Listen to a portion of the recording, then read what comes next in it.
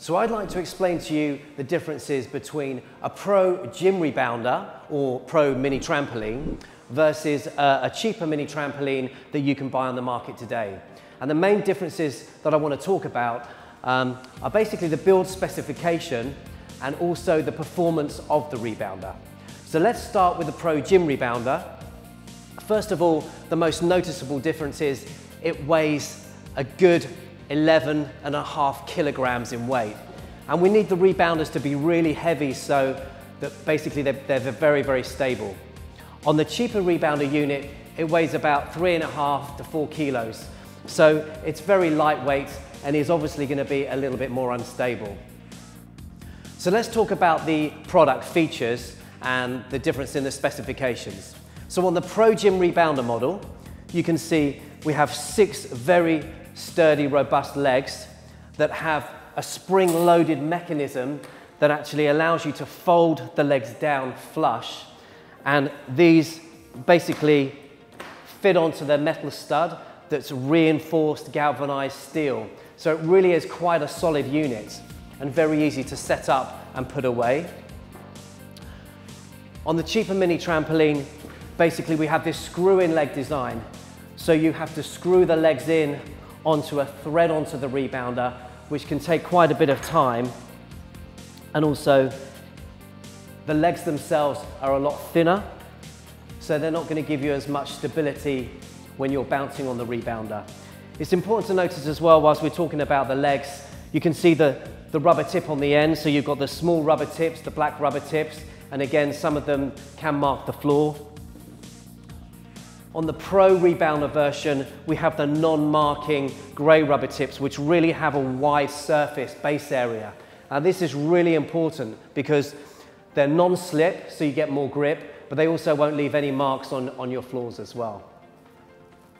So the Pro Gym Rebounder has a very advanced spring system. It has 36 muscle-shaped large springs that attach to the rim via this strong rivet bolt, and that basically dissipates the forces of the rebounder through the spring, through the rivet, and through the rebounder. On the cheaper version, you'll notice the smaller springs that are straight, they have less coils, and they insert straight into the rim of the rebounder, so it's not going to be as robust. When you look at the design of the spring cover itself, you'll notice that with the Pro Rebounder, we specifically designed the skirt cover or the spring cover to retract away from the springs. So this is quite important. When you're exercising on the rebounder, you don't want to have a cover that's coming right up to the end of the mat surface. So that if you do tread to the outside by the springs, you're just going to roll back into the center here. On the cheaper rebounder version, the covers generally come right onto the mat surface, which can cause a bit of a problem, and we can get our feet caught in the end there.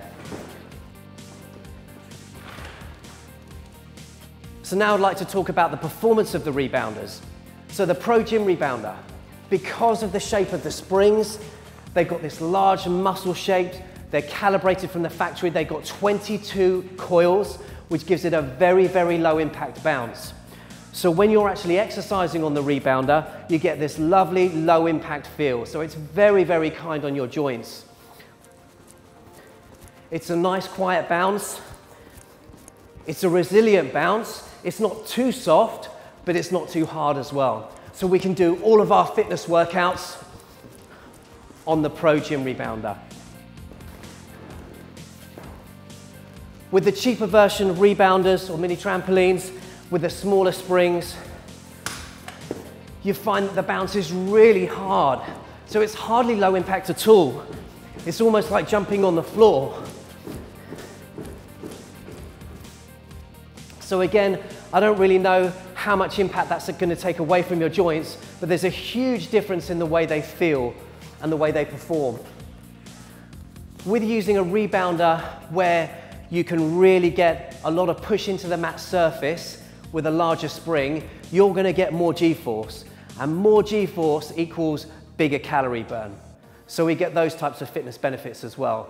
It's a little bit more unstable surface, which is a good thing. It means you're going to get that involuntary contraction of the abdominals, which is what we want when we're working out on the rebounder. The last thing I'd like to mention is about the mat surface. So this is a Permatron non-slip mat surface. It has very, very thick, strong webbing around the outside of the mat. And this is actually cross-stitched and reinforced stitched at the back, which makes it extremely robust and less likely to come undone. On the cheaper version, we have a very thin band, okay? It's not cross-stitched and it's more likely to come undone at the fabric loops. So Maximus Life and Rebound Fitness have been manufacturing and designing rebounders for over 15 years now. We have a whole range of rebounders, from entry-level rebounders to folding rebounders to performance rebounders. We even have a bungee sprung rebounder as well. So we really have a whole variety, a whole range of rebounders to basically support every single population. And it's our goal and our vision to get as many people as possible rebounding and doing this wonderful, healthy, researched exercise all around the world.